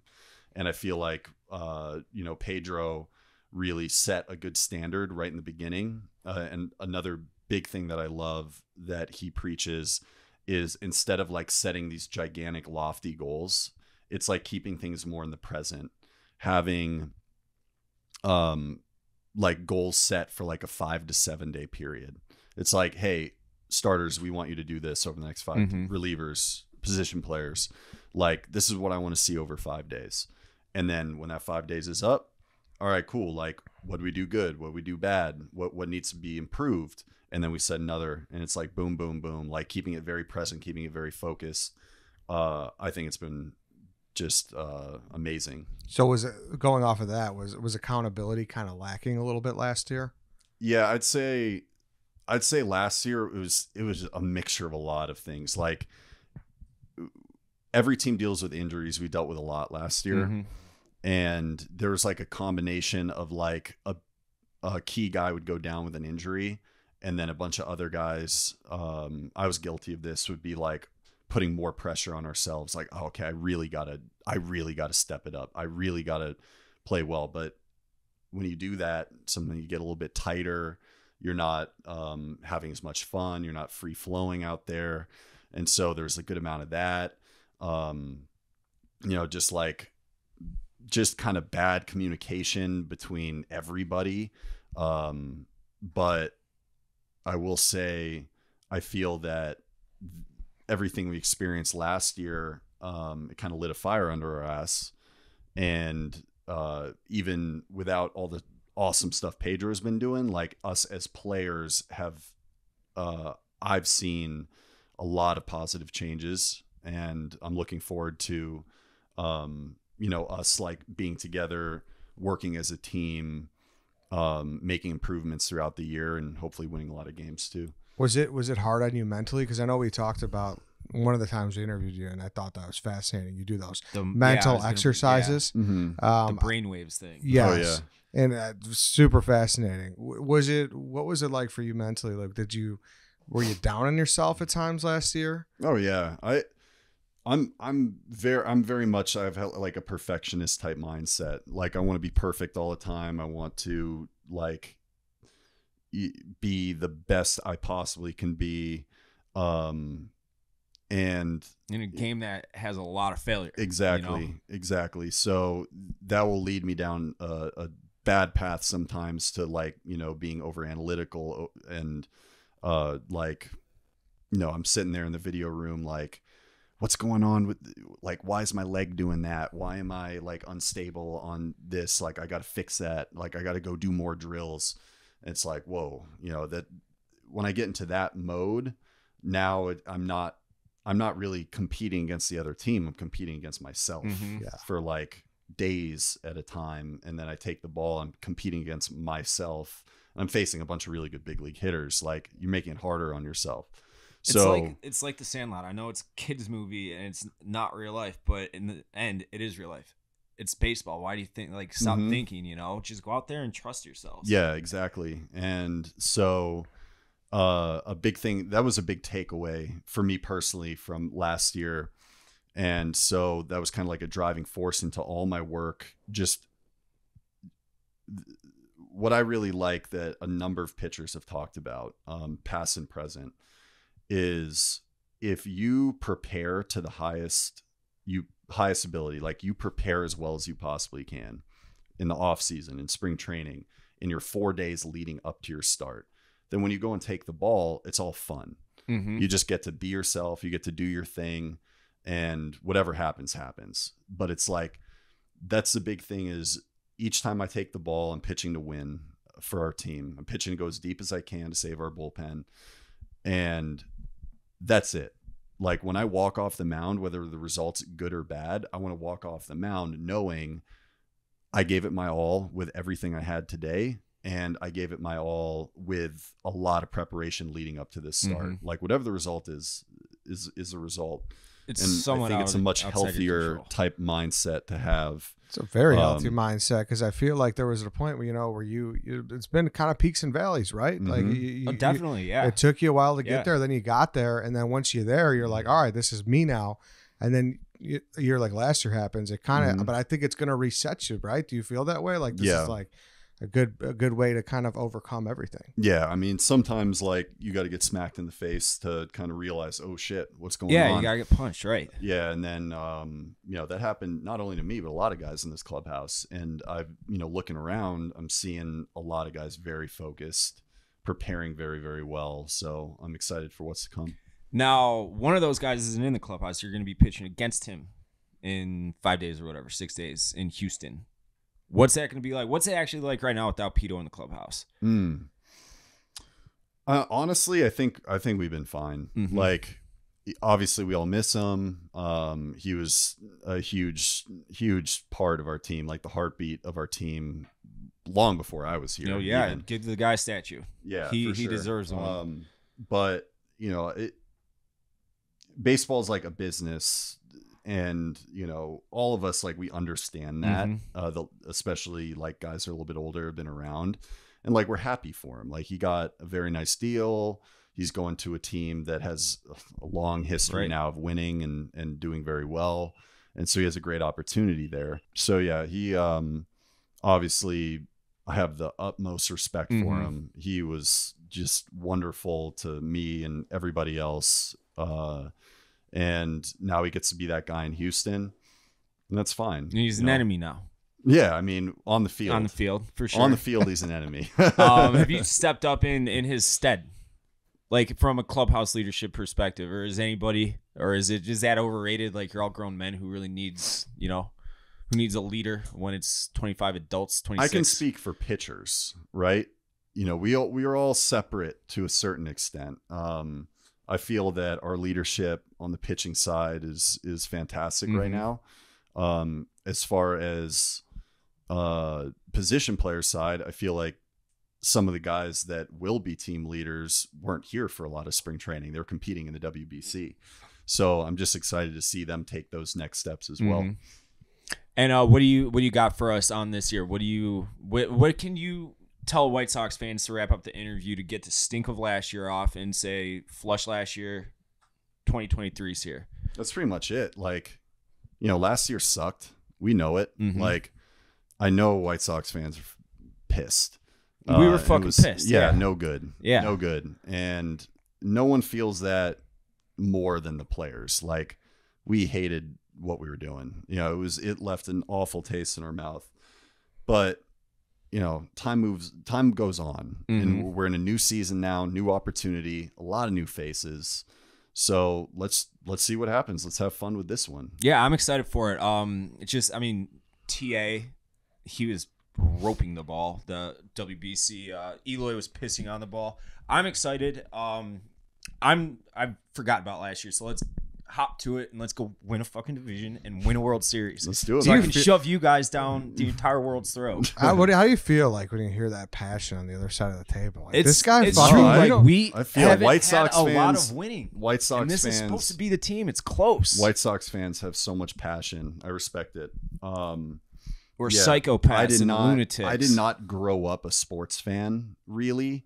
Like, I enjoyed watching sports, watching baseball, but I was more like honed in on players I liked, pitchers I liked. I didn't care about teams winning and losing. You didn't grow up like a Dodgers fan or nothing? No, I didn't care. So it's like, honestly, been such an interesting experience, like being a White Sox player for all these years and like really feeling that passion from a fan base. Like, the fans care so much. They want us to be good. They want us to succeed. And so, yeah, let's go out and do it. Have you ever heard of a guy named Ken W.O.? Yeah. What do you think of him? I mean, You can speak freely. I promise. Like, I tell him he's an asshole to his face every day. So if you Yeah. want me to, you know, you're gonna have people that are really negative. It is what it is. That's not. I'm not really like that. I'm more of like a glass half full kind of guy when it comes to things. But again, like, I didn't grow up like a crazy passionate fan of one team like in my city. right. So I don't know, like, I don't have that. We're the South Side, and it's a tight knit group. That's you know, there's not many of us, but like a lot of people sink their entire year's like disposable income into season tickets and stuff. It's you know, of course. it's we want wins, and it's life, when we man. think I we're get gonna it. get them and not get them, we get pissed. But I know you guys got it this year. The team, I don't know, it's got this little crisp aura around it right now, and everybody looks great. Thanks for hopping on. Let's crush it this year. Go win a Cy Young. Lance says he's gonna outdo you in just about every number this year. Cool. So you got to make sure that doesn't happen. Yep. What did you guys? I didn't ask him, but he did say you guys make bets. Is there like a big category you'd like I to don't beat think him we've in? done any bets yet. No. No. Is there like a big category like you'd like to get pretty competitive with him on? Or Innings pitched. Yeah. That's a big one for starters. Yeah. I'd like to. It's one of my goals. I'm not really about setting these like giant lofty goals anymore for like an entire season. Again, kind of like what Pedro was saying to us, like that 5 to 7 days, like boom, boom, boom. But I would really like throw 200 plus innings. That'd like, be awesome. I have not really. That doesn't happen anymore either. It's hard to do. Some Right. guys can do it. But that's a big one for me. Being that type of starting pitcher that goes very, very deep. And Lance is one of those guys. I've learned a lot about that from him. The big bastard. But okay, we'll wrap up there. Thanks for hopping on, and I'll catch you, get a midseason check. All right. Appreciate you guys. Thanks, Thank Gio. you. All right, so that was Lucas Giolito. Thank you to him and Lance Lynn for jumping on again to talk some White Sox. And right now, we didn't say this off the top because we were still working through scheduling issues and whatnot, but we told you we were talking Cubs, and we got Dave Kaplan from ESPN 1000. He's joining us to talk some Cubs, Chief. I'm excited. Me too, and he's a guy who cares. He shows up every day and does it. So I'm happy to have him. He is, to me, like, he's one of those names I'll always associate with the Cubs. Yep. So I'm glad we got him on. Same. So all right, we could just hop right into it now. Here's Dave Kaplan. All right, we are in the third interview portion of the show. We are joined by ESPN 1000's David Kaplan. Cap, how are you? How are we feeling? It's opening day. What are the vibes like today on 2023 Chicago Cubs season? You know, and it's great to be with you guys. I'm honored to be on with you. It is exciting because I think for the first time in a while, they're actually trying to compete. Doesn't mean they're going to win the World Series, but we knew going into 20, it's a pandemic year, who knows? We knew going into 21, they're trading these dudes. They're gone. 22, not even trying, which for me is an embarrassment for a team that is as well heeled as they are. Finally now, again, they're not Steve Cohen and the Mets, but they are on this way up. So it's good to see. How would you define success for the Cubs this year then? Because they are, like you said, they're trying to compete. Is there a number? Is there like a style of play you want to see? Or how would you define it? So, Chief, I've always been the guy who said, if you don't get the ring, you're a failure. You failed. You're a professional freaking athlete. This isn't Little League, and we're hoping the kid makes contact. Did you win or did you lose? And I've come around to the people that say, look, you got to understand, if the Oakland A's go out and win 80 games, they had a hell of a year because they don't have the resources to compete. If the Cubs go now from whatever they won, 73, I think they're an 82, 83 win team. And if I see that Nico Horner justified the extension and Dansby Swanson played well, and hey, Cody Bellinger bounced back, and Justin Steele took the next step, and Hayden Wisniewski, holy cow, Jed Hoyer made a hell of a trade getting him from the New York Yankees for Scott Effross. I can be convinced that that would be somewhat of a level of success. But then if that's where we're at, the next freaking winter, you better be pushing your chips in and going, well, here comes Pete Crow Armstrong, and Kevin Alcantara and Brennan Davis. I'm not telling you they're going to get Shohei Ohtani, and I know it's going to be $500 million and all, but you better be playing in the deep effing end of the pool, period. You mentioned a name right there that someone that I more in passing was watching last year that nobody's really talking about outside Chicago this year, and that name is Justin Steele. I think that guy is going to be by far the best pitcher on this staff. I have kind of resigned. Like I've stopped hating the Cubs as much as I used to because I have to focus all my hatred on the White Sox right now. But I look over at WGN for the 120 game, and they're on TV2 and stuff, and I see this Justin Steele kid that, like I said, nobody is talking about. I'm like, that's a dude right there. That guy's going to be, at worst, like a middle rotation quality innings eater. Talk to me about Justin Steele a little bit. I think he's got the makeup to be a really, really good pitcher. He's not Max Scherzer. He's not going to blow you away at 99. Right here. He can run it up there, mid-90s, got a really good breaking ball, and I think he's a hard ass. And I like guys who are – there's a book you guys should read called Grit, Grit. And my wife, that's what she does for her job. She's the culture person and all of that at her company. And she took a seminar from the lady who wrote the book Grit, Angela something. And she found out that Pete Carroll uses this book before they sign a player. He wants to know what type of grit this Chief have. Like when tough gets, it's really tough. Is he a front runner? He's only good when things are great? Hey man, I don't care how tough it is. I got grit. That's what Justin Steele has. Justin Steele is a hard ass. And I think he's that guy that if he goes out and gets his ass kicked tomorrow, 5 days later, he can't wait to get the baseball. There are other guys, you get him in a spiral, you ain't getting him back unless you score about 10 runs for him. So I like this kid a lot. Cap, other than Dansby, fired up for Steele. That's my kind of guy. What about another guy, Cody Bellinger? I'm starting to feel like people are like cautiously optimistic about him. Are you going to see it bounce back out of Cody Bellinger? I hope. Look, he won the MVP in 2019. He hit 47 home runs and drove in 100 and whatever. 2020, I give everybody a pass. It was the pandemic and all the nonsense that went with that horrible time. But then his shoulder was injured. I mean, I hope so. He got $17 million, and if it works, he's going to get a big contract. If it doesn't, he's the guy the Pirates are going to have next year for like $5 million. So they're rolling the dice. They've got money, they're spending it, and they're taking a shot.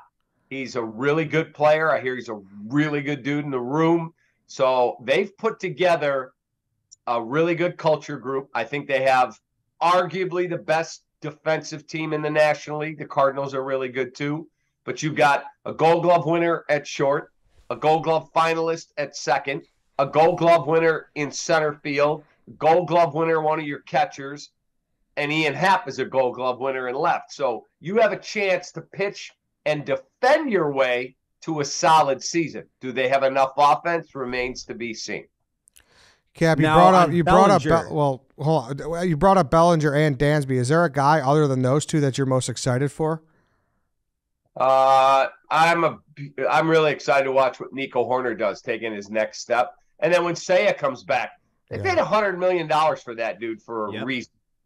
And he's already in the cage. He's already swinging.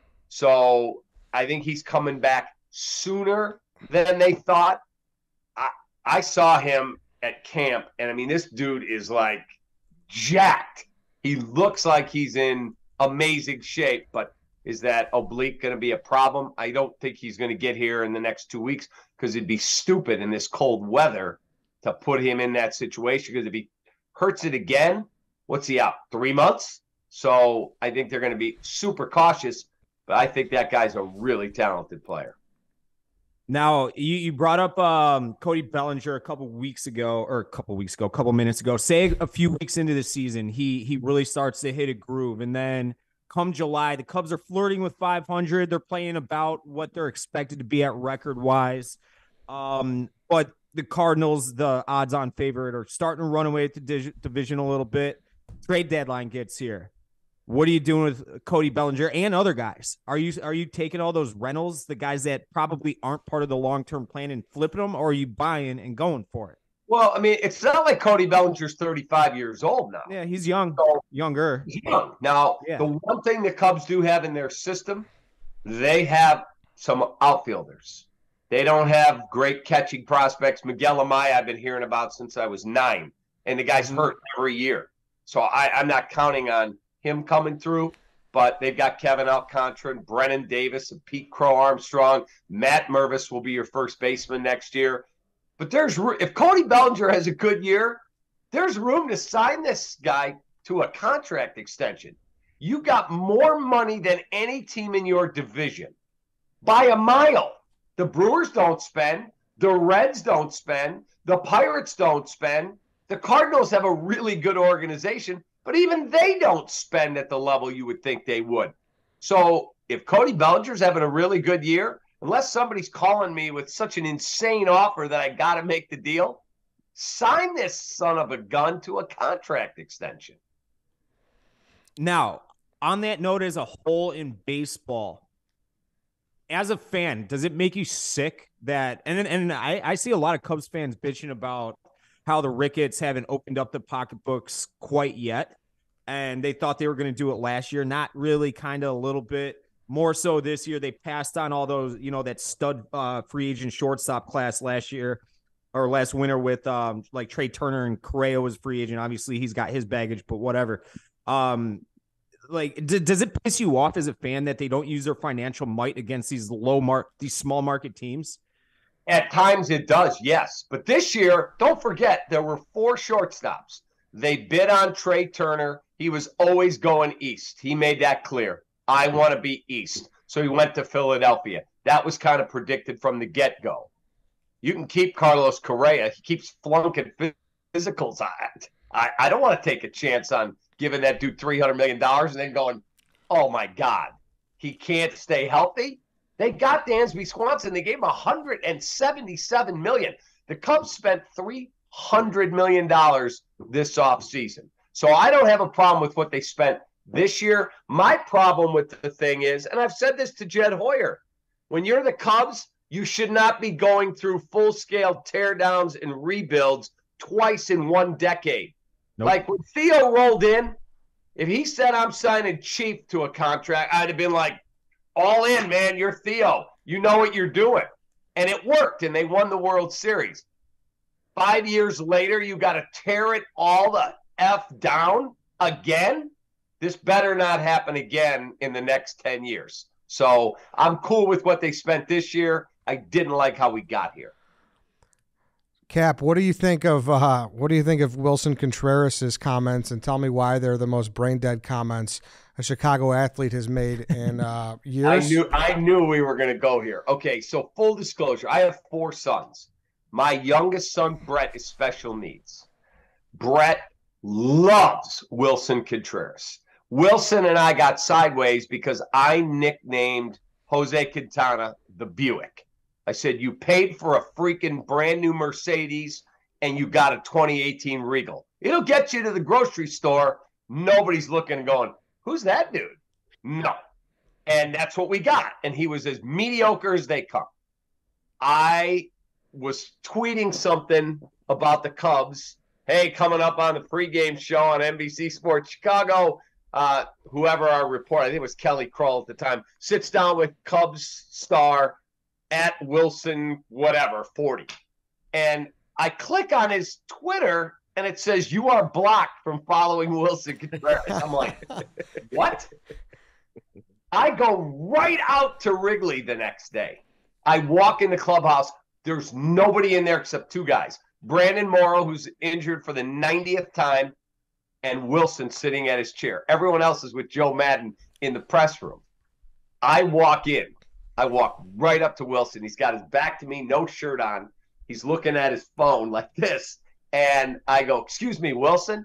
Yeah, what do you want?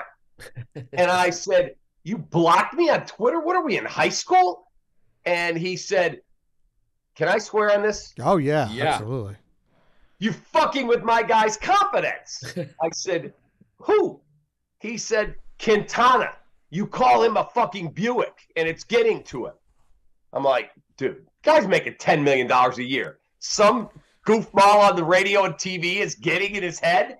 Wow, that is sad. So we start going back and forth. And I said, Wilson, what is it you think I do for a living? My job is to A, entertain people, B, be an analyst when I'm doing Cub stuff on TV. And the one thing I will always do is be honest. It's gotten me in trouble. I will be honest. I had Joe Madden tell me, I won the goddamn World Series and you're freaking ripping me on the post-game show the next year. I'm like, I'm just being honest, man. I'm just me. And I know I'm not everybody's cup of tea. So Wilson and I go back and forth. Finally, he stands up. He goes, I got you, bro. I get it. I get it. We're cool. I said, we're cool? He's like, yeah, hang on a minute. He gets his phone out. You're unblocked.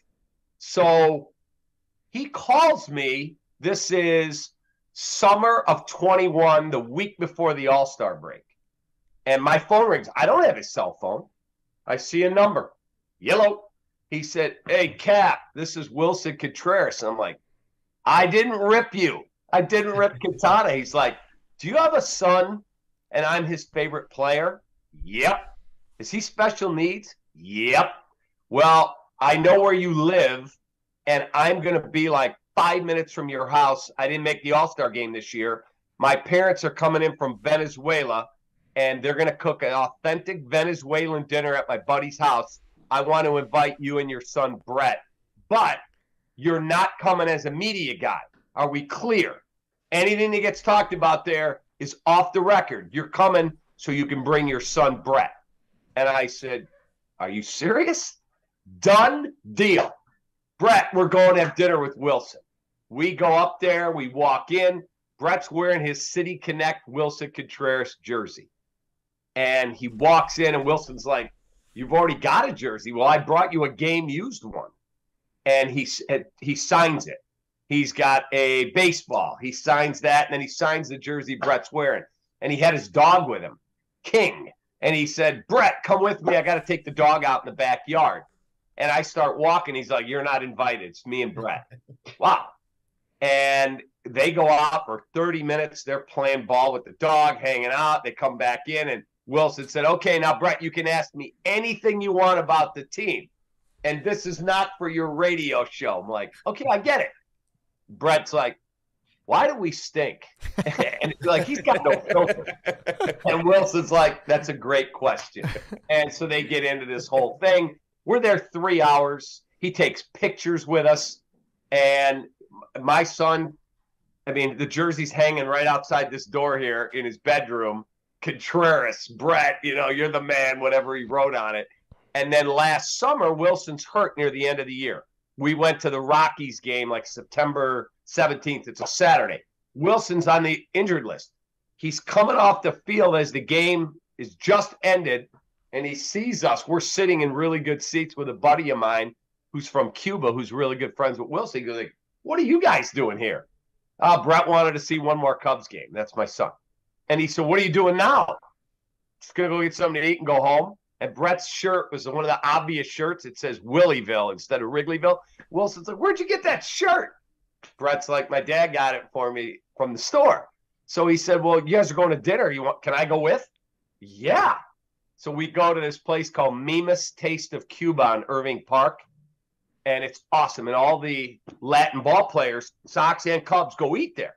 So we meet him over there. We stop at the store. Brett's like, can we buy that shirt for Wilson? Buy him a Willieville shirt. Brett gives it to him. We're getting ready to eat dinner outside, and there's a seat next to Wilson. Brett starts walking over. Brett, his wife's going to sit there, buddy. He's like, that's Brett's seat. So this dude has been that guy to my son. So it's really hard for me when he makes these comments about being with the Cardinals. I was texting with him the other day. He's like, are people going to boo me up there? I'm like, yeah, probably. Yeah, probably. I look, I've got I kind of think that you should now block Eddie for calling your friend Wilson Contreras brain dead. So I think that you should just block him on Twitter. I already did. Okay, good. Listen, block. Listen. So I'm hoping they either go to St. Louis or when they come up here and sit down with Wilson. And I want to ask him on camera and put it on my YouTube. Wilson, did you really think that was a smart thing to fire on Cubs fans? You were here for 8 years and they freaking love you. No, and Cap, listen, after that story, I think you have a right, and people would never, ever be mad at you again if you never criticized Wilson Contreras, because that is pretty unbelievable what he did for your son. But unbelievable. But we talked about it on the show before. It's like a city where, 85 Bears are still cashing checks at, local dealerships. That guy, no matter what happens in the rest of his career, he could come here and go to a Barnes & Noble, probably won't be around then, and he could be, doing ink and law commercials. Exactly. Like, dude, yeah. Forever. But to say that, like, very ill-advised. Very ill-advised. I could tell you he's hurt because he wanted to stay here. It wasn't like, I can't wait to get the free agency to get out of there. He still wants to be here. Mm-hmm. And for whatever reason, they decided we're moving on. Wilson's not everyone's cup of tea because he's intense and, remember Clint Hurdle when he was managing the Pirates? He hated Wilson and Javi. Okay, it's not for everybody. Again, I love the dude. I got a person, and as I said, it didn't start out well, and he's been amazing. So I want to ask him on Wilson, why not just say I loved my 8 years there? For whatever reason, it didn't work out. I wish them well, except when they play us. I'm on the Cardinals now. That's all you had to say. That's it. That would have been fine. Well, I know where you're coming from. Yes, exactly. It was. I couldn't believe it. I truly couldn't believe it. Besides that, Cap, what else this year? Like, what do you find to be the most interesting story? Just kind of this little quick rebuild, but like a weird rebuild. What do you think is the most interesting storyline coming out? I think that Jed hasn't gotten any credit yet. It's always, he was Theo's guy. It was Theo. If Hayden Wisniewski is the guy that he looks like he might be, holy shit. You gave up a pitcher who's now on the injured list with an elbow, Efros, who's like a 28-year-old rookie, for a guy who might be in your rotation for the next decade. That'll go down as a hell of a trade. Mm-hmm. I'm not telling you he's going to be Jake Arrieta, but boy, he looks really solid. And what if I told you that they won 82 games this year, didn't make the postseason, spent more money in the offseason, and next year won the division? You'd be like, boy, Jed knows what he's doing. Yeah, and it feels plausible. And, and if our sports book has the over-under at 78.5 and you tell me that it's 82, 83, I think everybody's feeling pretty good about that. I already bet it. I bet. All right, I like that. Gordon Wittenmeyer said to me, play the under. I'm like, you're just negative. I love Gordon, but you're negative. Yeah. I played it. I played the over. All right. I like it. We'll see, man. Like you said, it's been kind of a lull. Is there a guy besides Wilson that is still kind of getting to you that should be part of this team that you think would fit in nicely, that the Cubs maybe kind of squandered? Oh, you mean the guys like we traded away? Yeah. Mm-hmm. No. Absolutely. First of all, Javi has not played well since the 2019 season. 2020, he said, there's no energy, the pandemic. Come on, man, you're a pro. Just play. 21, they traded him away. They got their number one prospect for him. That was a great trade, Pete Crow Armstrong. And the Mets rue that trade because they don't even have Javi. Rizzo, I think Rizzo needed to move on. I love Anthony. Did a show with him for almost a decade. Love him. I think he's in the right place. Chris Bryant, look, he gave me the greatest thrill of my life. He was the MVP of the World Series champions. I also believe, in fact, I know that he was offered a hell of a contract. He kept saying, no, I never got offered a contract, then finally admitted, well, I did get one offer. He's in Colorado. I think they're going to regret the contract they gave him. $182 million? I just don't think this dude wants to play through, like, the grit test. Yeah. Wonderfully talented, great person. I don't know if he wins the grit test. And a nice boy, a very nice boy. Yeah, if your daughter brought him home, you'd be like, oh, what a quality young man. Yeah. Just don't know if he's the guy with, man, oh man, I'll tell you a quick story.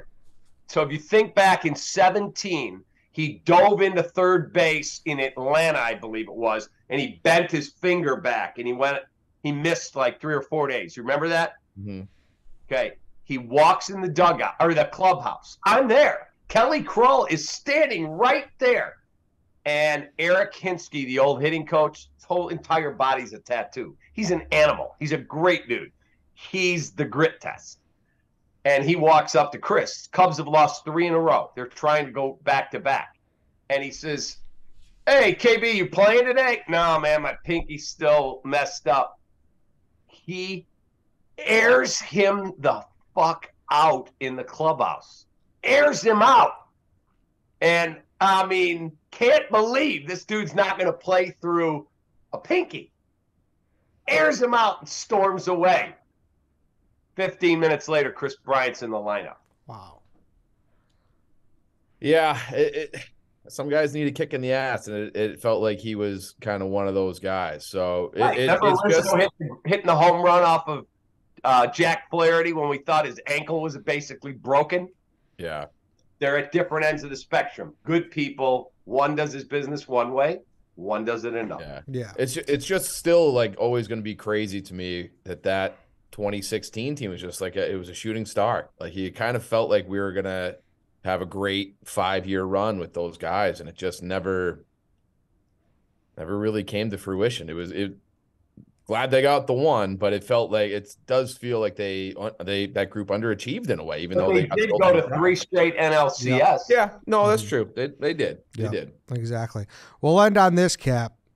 What 3 things need to happen for the Cubs to shock a lot of people and win this division? 3 things have to happen. Well, they've got to have health in their rotation. I don't think, like most teams, I don't know how much depth they have. You know, Drew Smiley, is Hendricks coming back healthy? I love Kyle. I just don't know. Shoulders don't usually respond in your 30s. Like elbows get fixed and you're back. So they got to have health in their rotation. That's 1. 2, Cody Bellinger has got to be Cody Bellinger. And then Seiya Suzuki has to be Seiya Suzuki. Because if Eric Hosmer, you're paying him the league minimum. You took a flyer. If that doesn't work or Trey Mancini doesn't work, Matt Mervis is coming up, and I love this dude. But if Seiya is Seiya and Cody rebounds and all of a sudden you're like, wow, the pitching stayed healthy, could be a fun summer. I'll hang with you guys in the bleachers. I don't work for NBC anymore. I got afternoons free. Let's go. Well, I was going to ask you that too. Like, are you enjoying this post NBC life? Because it seems like you are. Oh, fuck. Yeah. And I loved my time there. I did. Yeah. But, like, I was handicapping games for tonight. I'm putting a same game together for the Bulls game. I'll watch that on the couch with my dogs and have a few drinks. And then I do my recap on my YouTube channel. And what's the complaint about, man? I'm as busy as I've ever been. You know, doing all my YouTube stuff keeps me super busy, but it's not work. Like, I do content every day, and I had someone say, dude, you were in Jamaica on vacation with your wife for a week, and you did your Bulls recaps from Jamaica. My wife is all in. She gets it. She loves sports. And so is that work to watch the Bulls game while I'm having a cocktail in Jamaica? You're not mining coal. Yeah. I'm not mine. I'm playing at Disneyland.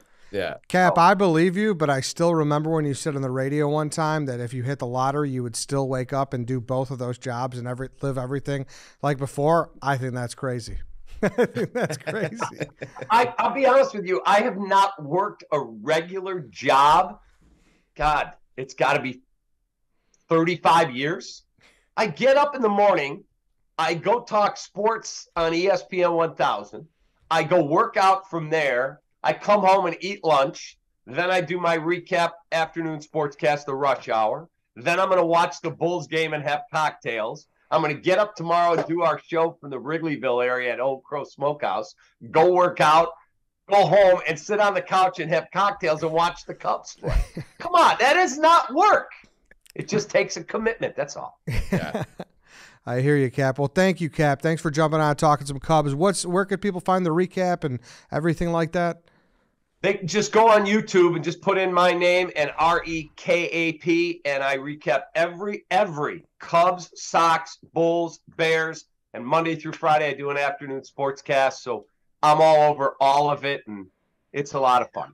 Awesome, Cap. Thanks, man. We appreciate it. Yeah, let's do it in studio sometime. I'll come join you guys. We'd Then love we'll go that. out Yeah, we'd love to have you in. Count me in. We'll go to dinner. We'll go to Chicago Cut. Awesome. All right, We're we'll in, see Cap. Dave Flom. We love that guy. He's the best. He is the best. He is the best. Thanks, All right, you guys Cap. have a great night. Thanks for having me. Appreciate All it. right, thanks, Cap. All right, boom. That was Cap. Chief, how do you feel? Do you feel better or worse after listening to Cap talk about the Cubs? Hard to feel worse. I mean, the guy's so jacked up. He's optimistic. I am kind of, like I've been trying to read it and watch a little spring training. It does feel a lot different. Like there's something about like those teams that like put the ball in play. They play clean defense, and they're kind of have good guys. And it just seems like this is a new era. I'm looking forward to baseball season for the first time in 3 years. So I'm excited for this Cubs team. Yeah, it's impossible to be super negative with Cap's energy and kind of going into some of the things he said. Obviously some of the hopeful things that need to happen for them to win the division. I think they got the work cut out for them, obviously. Yeah. But I don't think it's impossible, though.